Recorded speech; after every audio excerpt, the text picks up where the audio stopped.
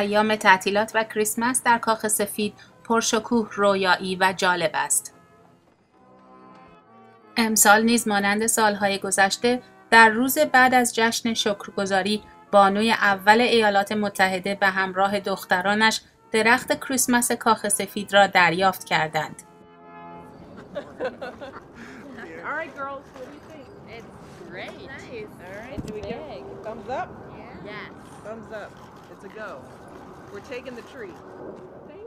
روز 3 دسامبر میشل اوباما میزبان جمعی از خانواده‌های نیروهای نظامی ایالات متحده بود و برای آنها درباره تزیینات کاخ و آمادگی برای پذیرایی از مهمانان امسال صحبت کرد.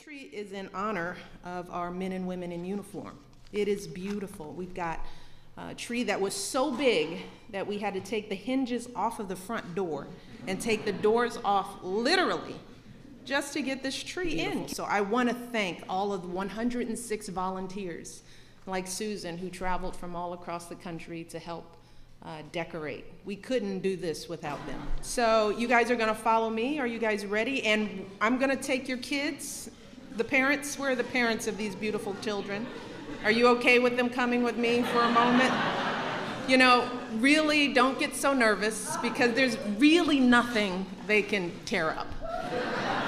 There really isn't. Are you guys ready to come with me? Yeah. All right, let's go. Let's do it.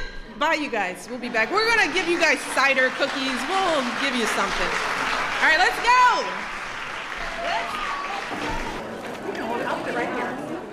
درخت رسمی کاخ سفید که 18 فوت ارتفاع دارد، امسال از مزرعه‌ای در ایالت پنسیلوانیا آمده و با تزییناتی که کودکان خانواده‌های نظامی آمریکایی از پایگاه‌های آمریکا در سراسر دنیا فرستاده‌اند تزیین شده است.